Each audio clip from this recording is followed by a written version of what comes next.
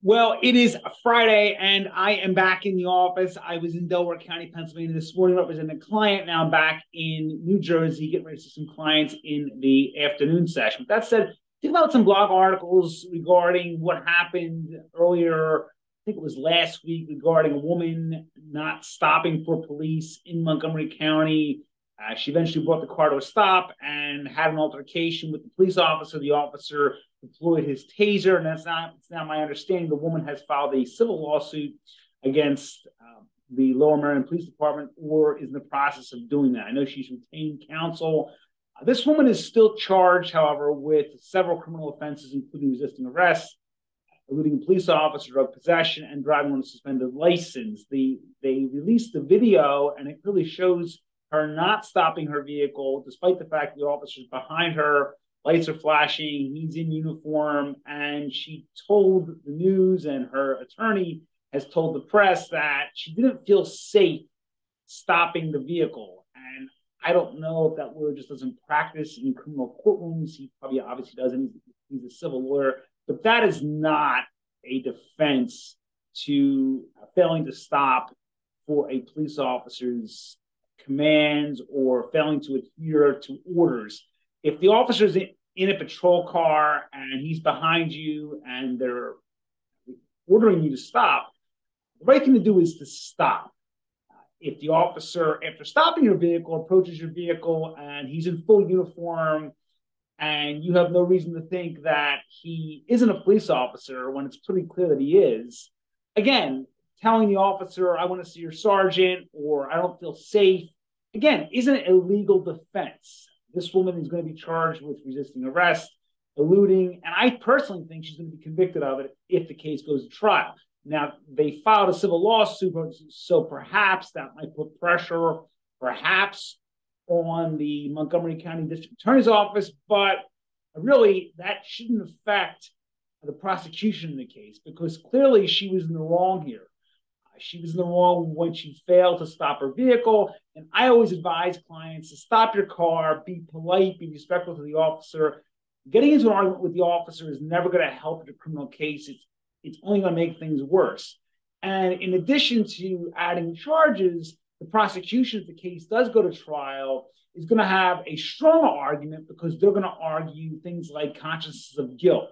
Now, in this situation, she didn't stop the car, and we come to find out that, number one, there's allegedly drugs in the car. Her attorney says that there's a prescription for this oxycodone. But again, if she had produced a prescription or they had found the prescription for this drug, she wouldn't have been charged with it. DA's offices in Pennsylvania and prosecutors' offices in New Jersey aren't going to waste their time charging something in which there's a clear case of exculpatory evidence. So in this situation, she had oxycodone in the car. It doesn't appear to be she had a prescription for it. In addition, she was driving on a suspended license. So the prosecutor's office is going to argue that the reason why she didn't stop the car wasn't because she didn't, quote unquote, feel safe.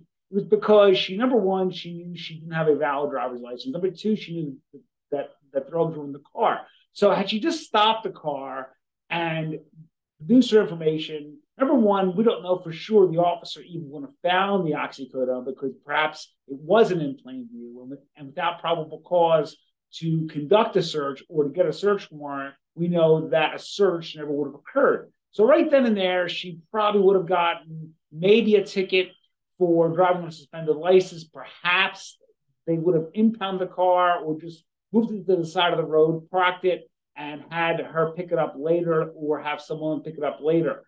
So she would have had merely a summary offense. And now she has, in addition to a summary offense, she has a resisting arrest charge, which is a misdemeanor. She has an eluding charge, which is a misdemeanor, can be a felony charge. And she has a drug charge, which again is a misdemeanor. So now instead of dealing with four charges, instead of dealing with one charge, she's dealing with four charges. And I noticed that the attorney who put a statement out for her isn't defending her in the criminal case. In fact, she's unrepresented. So I don't know if that's the route she plans on going on in this case, or perhaps that law firm is going to represent her in a criminal courtroom, even though they're probably not are the best ones to do that, given the fact that they've taken this position as far as her feeling safe to stop her vehicle and believing that's some type of defense in this case. But again, if you have questions regarding how to handle a police stop, 215-755-9000 in Pennsylvania, 856-793-7429 in New Jersey, 24 hours a day, 7 days a week, website, gambleandall.com. As always, a tremendous resource for you and your family. All my books, my blogs, my videos are available there in one convenient format. In addition, we have our podcast. We bring together all the top attorneys, talk about their practice areas outside of the world of criminal defense, because we understand that these are important issues. And unlike many attorneys, I'm not going to give advice in an area where I don't practice in. So I'm not going to give civil advice in a case that I have no understanding with, but that seems to be what was happening here. Hopefully she receives better advice with regards to what to do with the criminal case, and they don't attempt to walk into a preliminary hearing and attempt to argue that, because that certainly isn't a defense, and the case will be held for trial. And if she does nothing but keep this current position, she will be convicted of it. Now, as far as her civil lawsuit's concerned, I don't know where that's going, but I have to say that if she has a criminal conviction, that's going to damage, I believe, her civil action, because you can argue all you want that the officer didn't perhaps approach the situation correctly, but to be honest with you, I disagree. It's a tinted window situation. The driver of the car didn't roll down the windows. The officer, based on his training and experience, knows that a lot of traffic stops do result in potential fatalities for police officers. They write laws to protect police officers, and really, this is something that no criminal defense lawyer would ever advise a client to do during a traffic stop. If anything, we give the opposite advice: give your license, registration, be polite, be respectful, don't give consent to search your car. But again, do it in a respectful manner, and you don't gain anything by being disrespectful to the police officer. If anything, you land yourself in a situation that she's in. So again, if you have questions, 215-755-9000 in Pennsylvania, 856-793-7429 in New Jersey. Have a great weekend, and I'll talk to you all very soon.